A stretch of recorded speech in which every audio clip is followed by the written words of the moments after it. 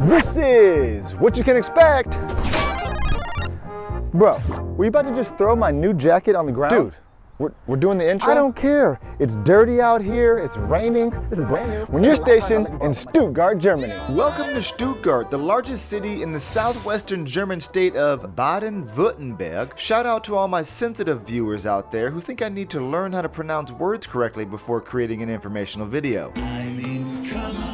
Stuttgart is a joint service military community split into 5 main installations: Robinson Barracks, Kelly Barracks, Stuttgart Army Airfield, Panzer Kaserne, and Patch Barracks. As a disclaimer, this video will not be featuring footage of on-base facilities. If you want to learn more about what's on base, check out my Stuttgart cheat sheet or my Stuttgart housing videos for more information. Today we're actually going to look at popular attractions right outside base, food recommendations, and god damn, there's a lot of speed traps in this city. For real though, there are speed traps everywhere in Stuttgart. Unlike the US, you'll rarely see somebody getting pulled over for speeding. Instead, they'll take a sneaky picture of you and send it in the mail 2 months later. I forgot all about this. You've probably noticed that each military installation is pretty spread out. So if you want an idea of where to live in Stuttgart, first download the USAG Stuttgart app and take a look at the different school zones within the area. Okay, for the perfect day in Stuttgart, start your morning off right at Bakery Renz. Buongiorno.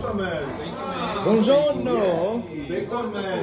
This is Joachim and his award-winning bakery, located in the city of Walderstadt, right outside of Stuttgart. Now, if you're a newcomer, I know you're excited about some German pretzels, but if you want the cream of the crop, come check out one of the 1,000 hand-rolled pretzels he makes every single day, or a delicious Konditorei sweet treat, such as his father's incredible cheesecake. Then you gotta make a stop over to Motor World to check out some cool cars, boats, motorcycles, and ooh, a Ferris wheel.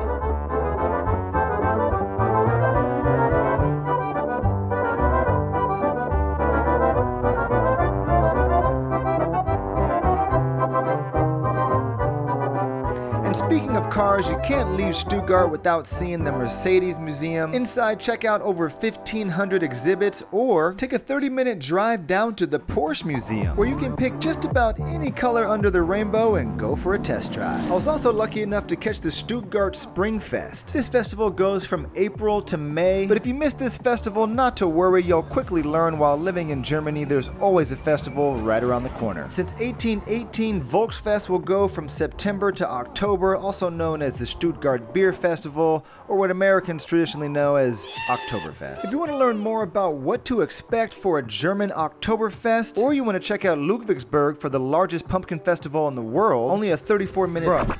Do not drink that water. 34-minute drive from Stuttgart, and check the link in the description. Another fun attraction was the Ritter Sport Chocolate Shop, where you can make your own chocolate or take the free ones they provide you. Thank you. So Ritter Sport was a good time. You should definitely take your kids here, but I was starting to crave for some real food. Now, a local spouse actually gave me this recommendation to the Katzenbacherhof. Couple things to note about this restaurant. Number one, it's German. So if you're lucky enough to get stationed here, you can pretty much get any type of food in Stuttgart, but I highly recommend trying out the local food first.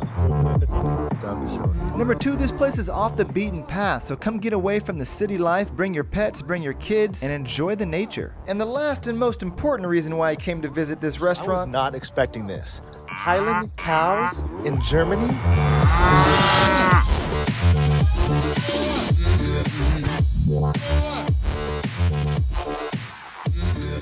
So after leaving the cows, I got a text from my buddy saying that we had to visit this Italian spot back in the city of Walderstadt, Germany. You know, I've been living overseas for so long that sometimes I forget the beauty and peacefulness of these small little cities.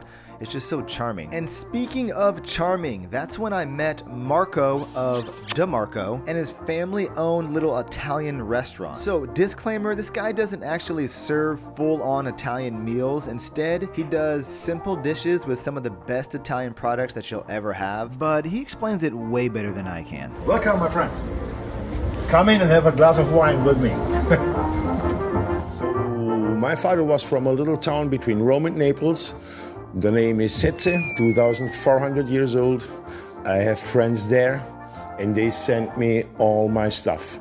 So I have original stuff, meats and cheeses from the Lazio region. Lazio is the region around Rome. We have an awesome olive oil from the same region. The lady who does the olive oil is Lucia Ianotta. She makes also vegetables cut by hand and done in that olive oil. She has olives from that region. She makes chili marmalade. She makes mosto. Mosto is like a balsamic. It's cooked grape. We have a lot of different pastas. And of course, we have lots of wines from that region. So my wines are mostly from the Lazio region. The Lazio region is not a known wine region because they don't do a lot of exportation. So the wines I have mostly you can buy only in my shop here in Germany. Well, that was fun. Anybody up for a little adventure? Sadly, the last part of this video is climbing up Birkenkopf, aka Rubble Hill. But we're gonna make it fun. Follow me. Oh, which way? This way. Definitely want to bring some walking shoes. It's a little bit of a hike.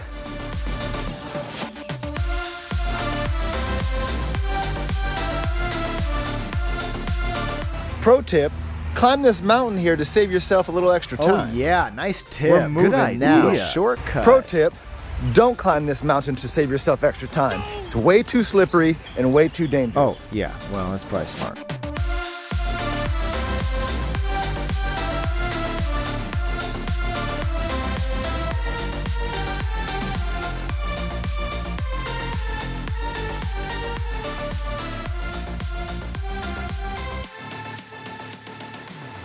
How about this view, this attraction here in Stuttgart?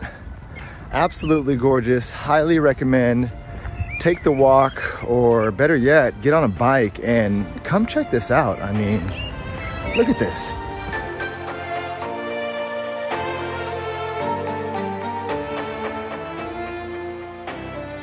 Well, I hope you guys had fun today. If you're looking for more content on PCS prep, travel, or local life as an American living here in Germany, subscribe to the channel, and I'll catch you in the next one. We're sorry, the number you have dialed is not in service at this time. Please check the number and dial again. This is a recording.